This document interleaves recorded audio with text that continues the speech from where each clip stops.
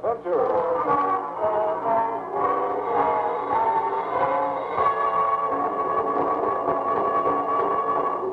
Today, space wreck.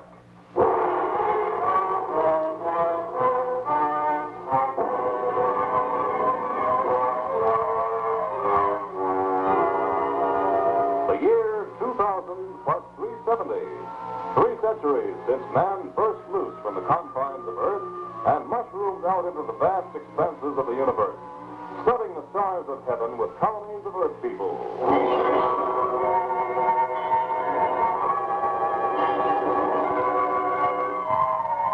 The year 2370, when space flight is no longer limited to scientists and adventurers, but is available to everyone on regularly scheduled commercial ships. When news is no longer a global affair, but originates in 1,000 far-flung ports along the spaceways. It is a routine morning in the control room of IGNS, the Intergalactic News Service, where a great network of elaborate electronic devices receives the news that originates in every corner of the galaxy. And straight from the tapes, Whitey Ford, IGNS's most famous reporter, passes them on to the public. Terra City, Mars. Dr. Luther Spence, outstanding allergist, has just announced his release to the medical profession of a serum to prevent internal coagulation of blood under atmospheric changes. New York, the new luxury space liner Goldin is about to take off on its maiden voyage. Striking a new note in interplanetary travel, the cruise ship numbers among its 750 passengers some of the most eminent names in society, business, and the profession. The fabulously appointed vessel was constructed as a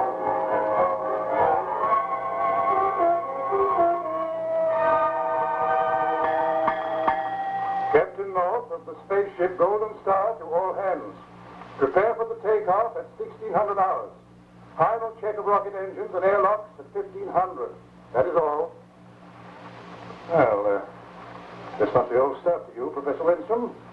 You're taking an interstellar cruise. It's a little like a busman's holiday, isn't it?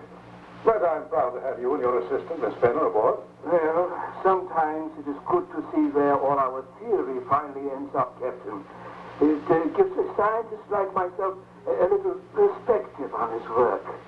But I am sure Amanda will find it informative. I intend just to relax and enjoy. Good. All this is wonderfully thrilling, Captain.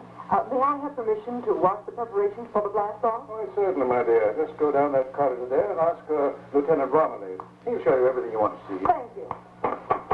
Captain North. Yes, Montgomery, what is it? Captain, I'm having difficulty with a gentleman on board. Passenger? No, sir, he's not on the passenger list, but he says he's going to make the trip with us. Get rid of him, Montgomery. That's your job. He won't go, sir. He insists on seeing you. He's waiting just outside. I haven't the time. Oh, very well. Bring him in. Step in, please. There he is, sir. Now, what's the meaning of this? What makes you think you can crash the maiden voyage of the first interstellar luxury cruise? It's not a matter of crashing, Captain. I'm Whitey Fuller. I'm covering the Golden Star story for 136 news agencies, and you must find room for me. I must, eh? That's all I've been hearing for 2 months, ever since this cruise was announced. Every big shot in every capital wants to get in on the act. I'm not interested in your act, Captain. This is just another job to me. News is my business. And I'm not interested in your business. Aren't you, Captain? Then how would you like to lose $2 million worth of publicity? If I don't make this trip, I guarantee you that not one picture, one story, or one bulletin of the Golden Star cruise will ever reach the public. Do I go? You go, Mr. Fuller.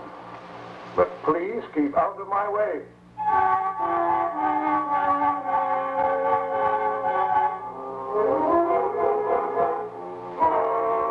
Attention, please.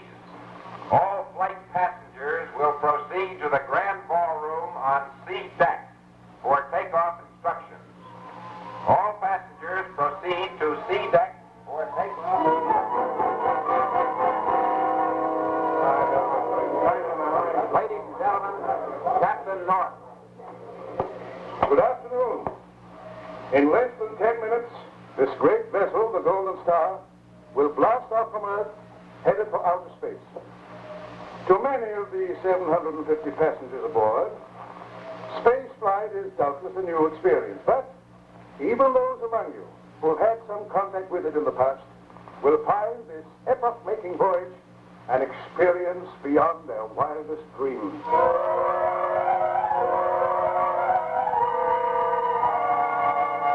You are all welcome aboard the Golden Star. We invite you to make use of the fabulous facilities provided for you. The swimming pools, a skating rink, bars and dancing pavilions, the astronomical observatories, the botanical gardens, which will grow as we add specimens from each planet we touch. This is a luxury cruise. Relax.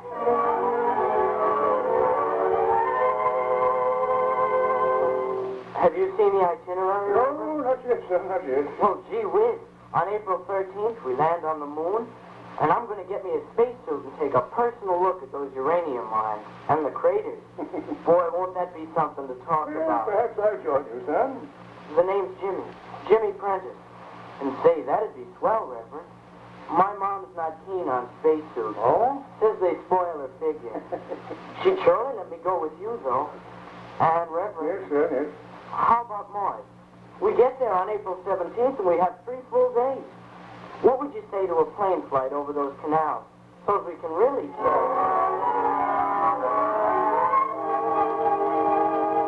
Ladies and gentlemen, we take off in a few moments. All space passengers aboard the Golden Star will be required to swallow 2 anti-gravitational tablets, to lie down on the cots which the steward has set up for you on C deck, and to strap yourselves down and remain horizontal until escape velocity has been reached. Are there any questions? Passengers will please carry out instructions now. Montgomery to bridge. Montgomery to bridge. Bridge. Ready for takeoff.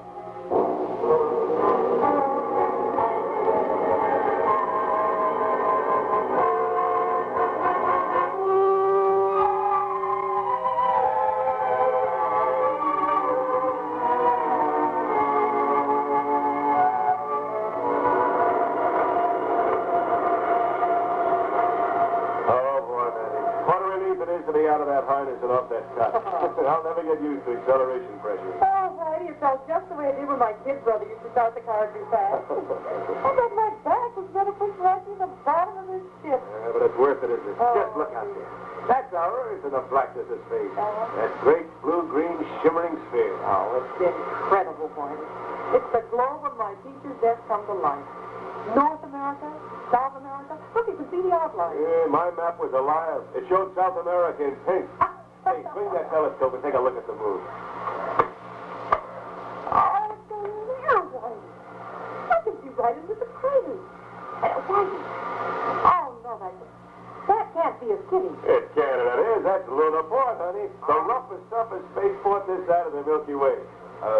When we land there, you stick close to me, Charlie. Oh, you think I can't take care of myself? Of course you can. Well, what's the percentage?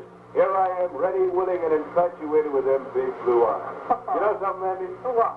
You're magnetic, baby. I'm gravitating right towards you. Why, Mr. Fuller, I'll bet you gravitate towards all the girls. Oh, ships really do something to a person. Mr. Fuller? Right here on the observation deck. Oh, you're Whitey Fuller. Yep. Well, I'm Montgomery, communications officer. Yes? You forget to pay a bill or something? Earth's calling you on the audio sensator. Oh, no. That editor of mine. I'll never get away from him. You can take the call at my deck station. It's just outside the door here. Thanks. See you later, beautiful. Sorry, miss, I didn't mean How are you, Montgomery of Communications? Huh? Also of Duluth, Minnesota? Hello? Hey, come out of that back corner. No, it can't be. It is. How you doing? Nancy. Nancy, brother. What are you doing out here? Thought you'd gotten away from me, didn't you? Well, here I am, Dick. Large as life and still dragging after you. You're a liar, man. But who am I to quibble? Something tells me this is one space flight I'll never forget.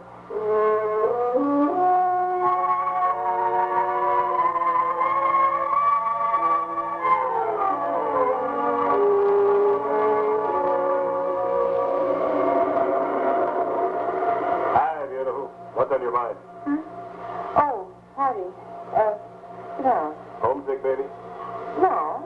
What makes you think so? The way you sit up here on this observation deck day after day, staring out into space. Oh, maybe Maybe I'm in love. With whom? The man on the moon? That port commander on Jupiter who couldn't take his eyes off you?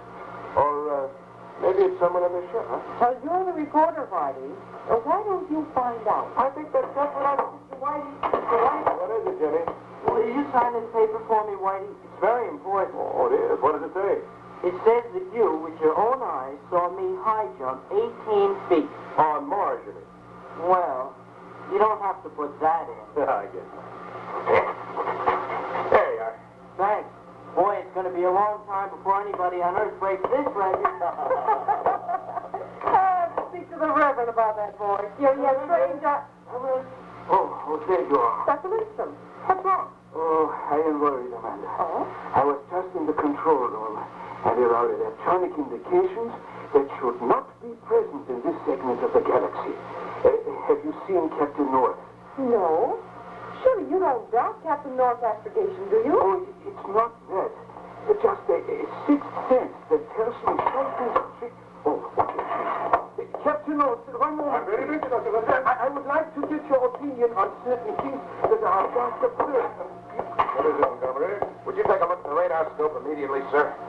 Switch on this auxiliary one here. Good Lord. What's that? I don't know, sir. It's heading this way like a streak of light. What's wrong, Captain? What's the matter there? It's a tremendous object. It's really right towards us. Hey, look here. Here's the observation window. Hey, it's a ball of fire. It's a meteor. Captain, it's a rocket moon. Discharge port 5 rockets. Captain, to engine room. Detonate altitude, gravitator. Reverse overdrive 437. Communications. Send SOS signals to all spacecraft. Attention all stations. Seal off all compartments. Lower emergency atmospheric bulkhead. Raise emergency emplacement. Divisional transit-glass space barrier. Release rocket lifeboat. Contact spacecraft and long shortwave SOS. Contact spacecraft SOS. Use emergency bracket.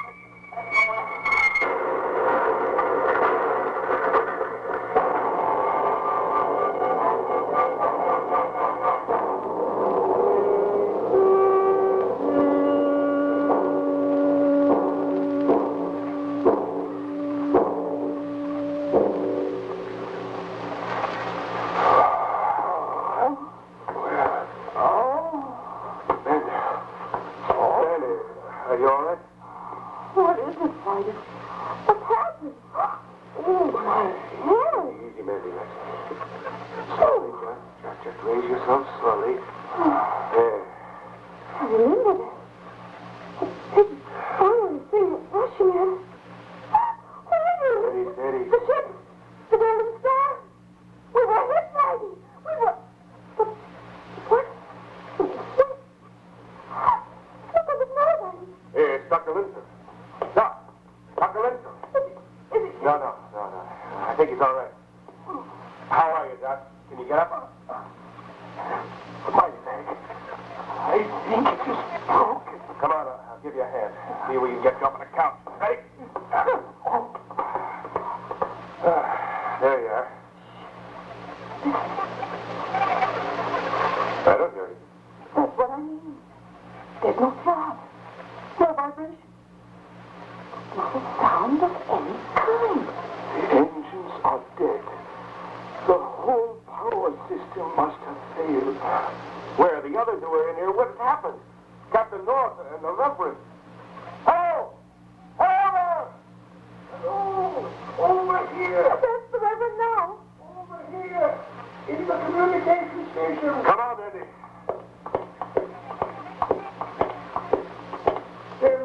They're checking to see the extent of the damage. The captain and Mr. Montgomery. Dick, you're all right. Mandy, thank God. How bad is it, Captain? Horrible. Horrible. I can't stand it. Get hold of yourself, Captain. Our bulkhead's held here. We've been trying to communicate with other parts of the ship. There are no other parts of the ship left. The meteor struck just behind this observation deck, between us and the rest of the ship. No ship left.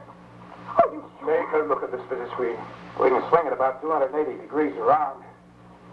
There's nothing. Oh, it's horrible. Ship smashed like a strawberry All bomb. those people, hundreds of them. I've got to go to them. Don't you understand, Reverend? There's nobody to get to. The ship, the people, they're out there floating in space like driftwood.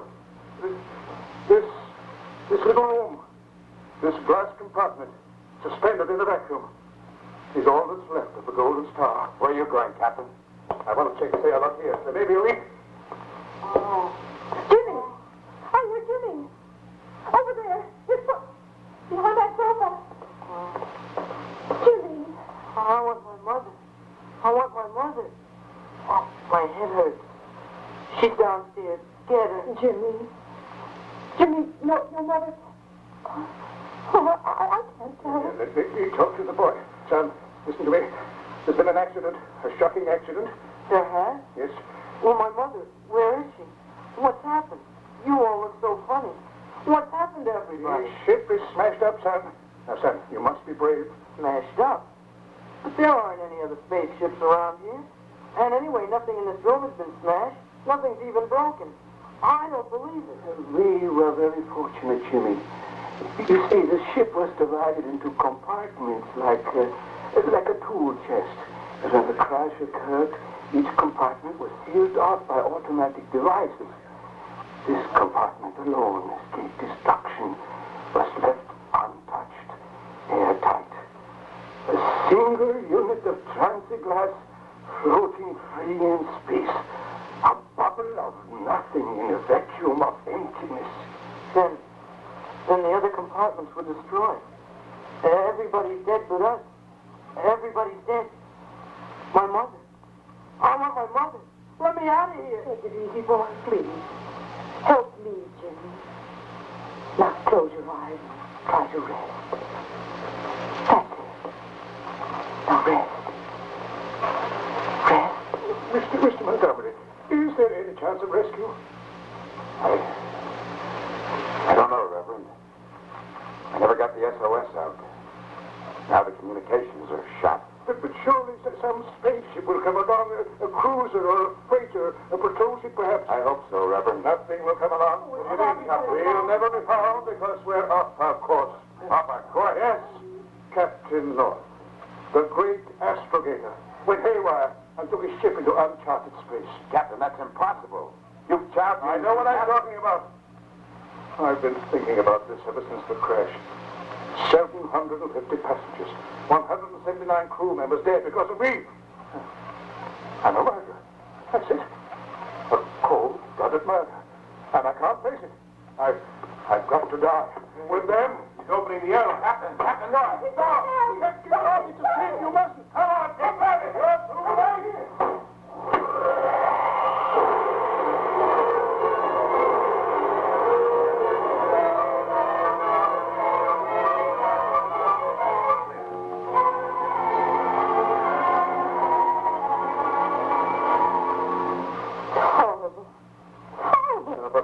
Mandy, can't you stop looking through that transit-glass wall? It's driving us all crazy. Here comes the ball, Whitey. A table, a child's hobby horse, and a marble pillar. Oh, swinging round and round us day after day for 11 days. What's it to do? Take off for some distant planet? The wreckage is adrift in space just as we are. Every last fragment of the ship that wasn't carried off with the meteor. Now it is all beginning to move around us in an orbit. They are our satellites. It is a law of nature, Manda. There's nothing to be morbid about. I can't stand it, I tell you. Well, if it's unbearable, why do we keep torturing ourselves, staring out at that fantastic nightmare? Stand back, all of you. What are you doing, Whitey? I'm closing these shutters over the observation ports. And the first person who... Dick, come here quickly. What is it? Look, do you see what I see drifting over there toward us from the port side? Can't believe it. One of our own rocket lifeboats. Yes, it's there. We have a chance. What's in back from here, Whitey? Rocket lifeboat. If there were only some way to get to it, to bring it alongside. There is a way. I'm going out there after it. No, you'll die. I'll be all right.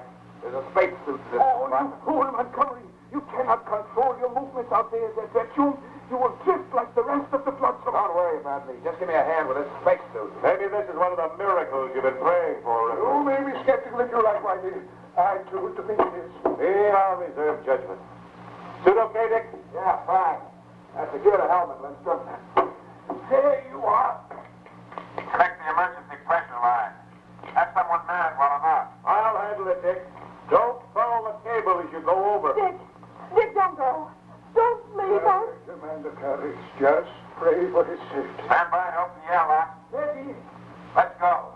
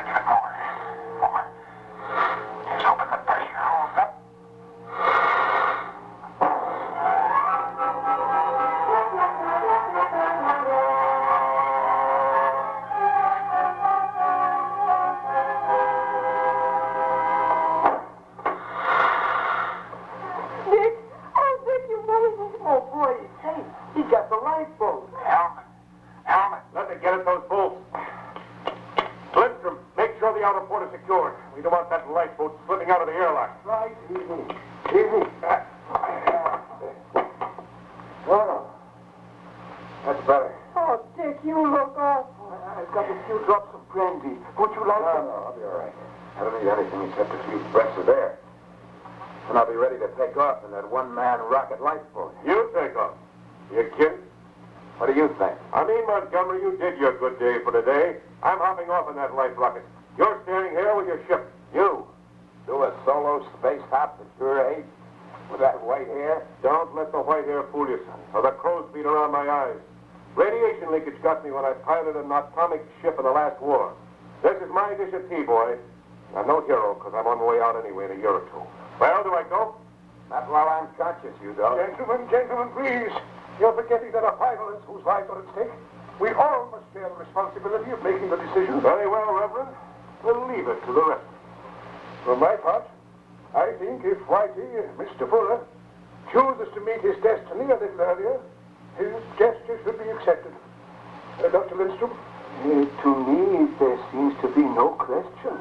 Mr. Montgomery represents the only authority on the ship, but he says should go. Oh, Mandy, you seem to be in a pretty spot. Oh, no, Dick. No, don't ask me to make such a decision. Oh, that's ridiculous. Come on, Whitey. Let's get into that airlock and look at that lifeboat anyway. All right, but don't try anything funny.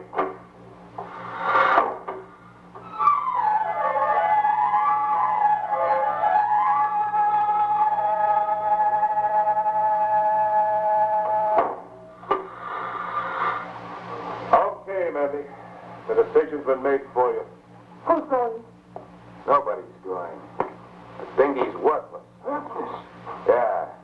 Its whole molecular structure has been shot to blazes out there. The craft is as porous as cheesecloth. Won't hold 1 pound of pressure. Now sit down now and relax. This is the end.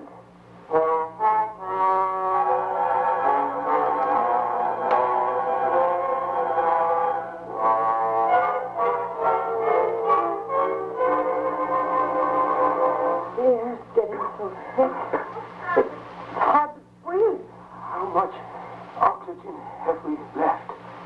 4 or 5 hours. And food? A couple of biscuits here. Have a sip of water, Mandy. No. I had my ration an hour ago. It's getting awfully cold, isn't it? reservoirs are about exhausted. Here, put on this jacket. Here on in, the thermometer keeps going one way. Down. What happens after everything's gone? Well, we are spared one thing, decomposition. The cold gets us before the maggots do. It is a quick freeze. You will be young and beautiful forever, Amanda. You can thank science for that. Stop it, Winston. Stop it. I wish I could. I wish I had. I wish I had never had anything to do with science. It is a snare and a delusion. It has brought the world nothing but misery and death. Save your philosophical breath, Winston. You'll need it. Science, luring men to their destruction. What are we doing here in this fragment of a monstrous ship suspended in black space? What are men doing on Mars and Jupiter and Juno? We are Earthmen. That is where God put us. That is where we belong. Oh, no, Dr. Lindstrom, you're wrong. Man belongs wherever his spirit leads him. God didn't give us courage and intelligence and an unconquerable thirst for knowledge, and then confine us to one tiny portion of his universe. Science is only What was that? I felt something too. Movement. We're not drifting anymore. You're moving in a straight line. The shutters! Come on, Dick. Let's unfasten them and take a good look out there. We're moving faster now. It's strange. Vibration. Look! It's a spaceship. A rescue ship. They're signaling. They have found us. I can't believe it. It's a mirage. It's a patrol ship, and they're coming right toward us. No, you're wrong. They're not moving. They're not moving. They throttled down their engines. They're pulling us towards them with an electromagnetic field. It's just made by a miracle. Miracle of science and faith.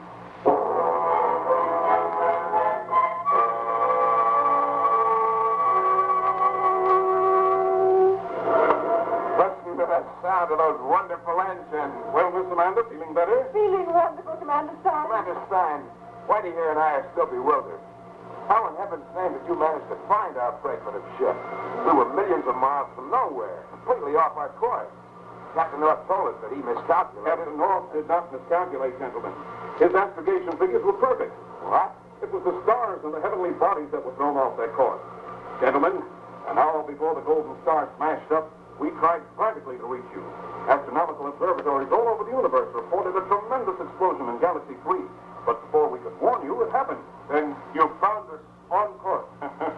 My dear Mr. Fuller, 1,000 astronomers and 15 superatomic calculating machines juggled figures for days to determine the precise effect of the heavenly disturbance upon your position.